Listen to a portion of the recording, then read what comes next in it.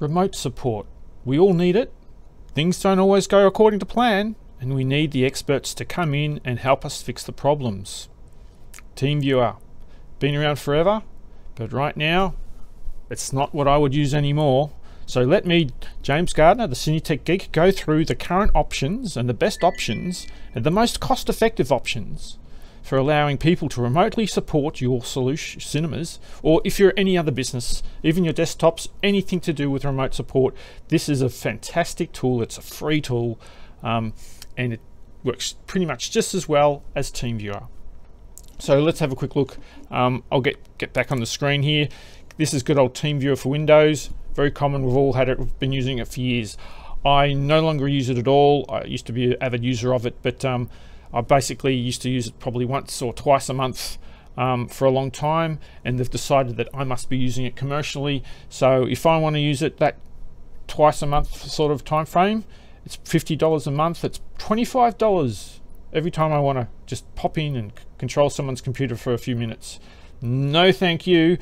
Goodbye, TeamViewer. So what's the options? Well, I'm going to show you two options today. There's the one option which I mainly will show you is this one. Is let's get here. It's called RustDesk.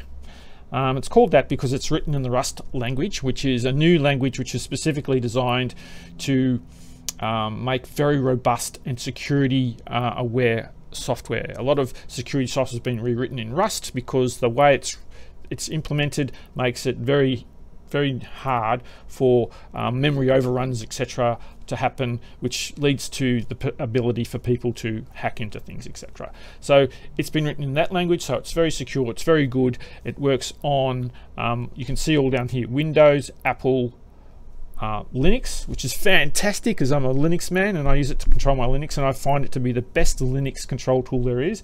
It'll also allow you to control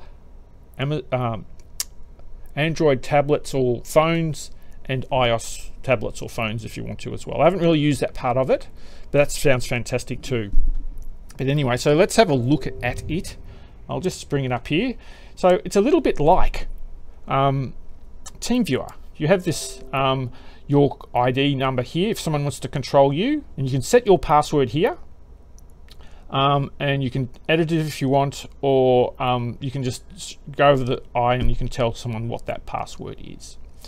Now, you can also connect and transfer files to a machine.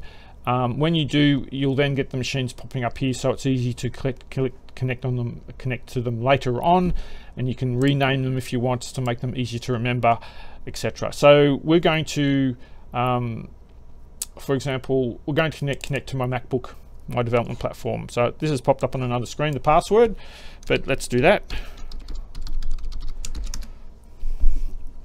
So there you go. There's my Mac. There it is. It's the one I do all my coding on. Just sitting there waiting for me to kick up my development environment again. The only problem with Mac currently is that it does not run as a service, and so if you want to control the Mac, you actually have to run RustDesk and leave it going in the background, right? Yeah.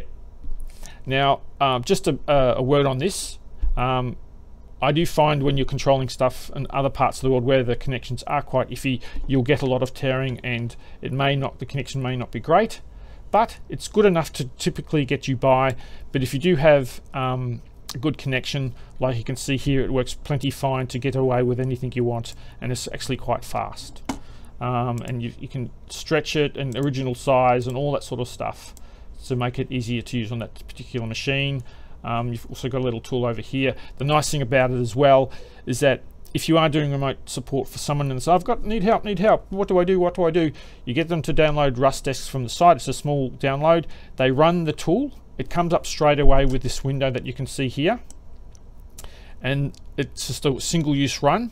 They tell you the number, and you type it in, you say connect. It'll pop up on their screen as someone's trying to connect to them, which is obviously you because you just connected to them, and they can connect okay and let you straight in, no password needed, all on the phone. So it makes it easier that way.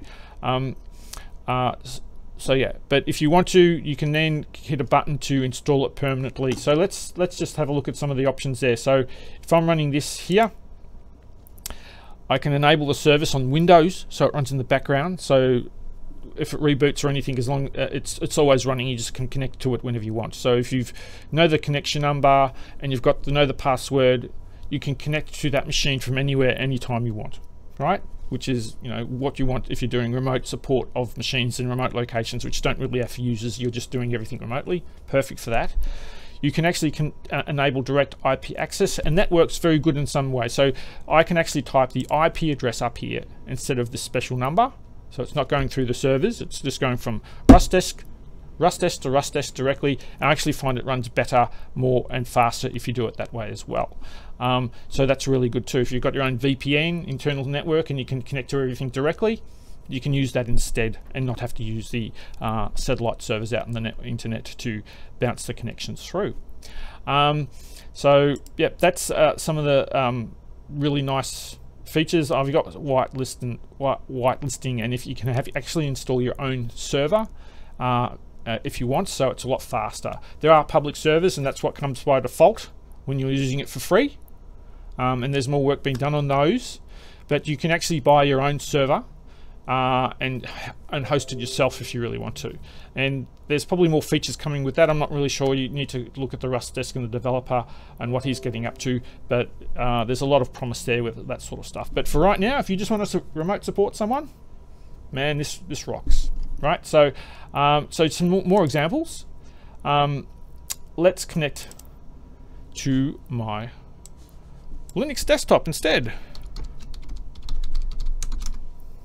This is great. Remote desktop on Linux is a real bugger to set up. This is, you just get the deb file that you install on Linux, you install it. It just worked for me. Very, very happy. The only limitation is you technically wise, you have to run the X11 interface and not the Wayland interface. If you don't understand that, just the X11 is pretty much default still. It doesn't really matter. But as you can see here, I've got, you know, it works perfectly for Linux as well. And Linux, I'm a very big Linux person. I actually work at this machine most of the time when I'm doing my support and emails and other bits and pieces, because Linux is where I like to live. So yeah, that's Linux. And let's also have a look. There's one other tool I wanted to show you. RustDesk is great, an amazing tool, but there's also another tool that you may want to use, which I use occasionally, and that tool's called where is it? I'll just get it up here. Here it is here.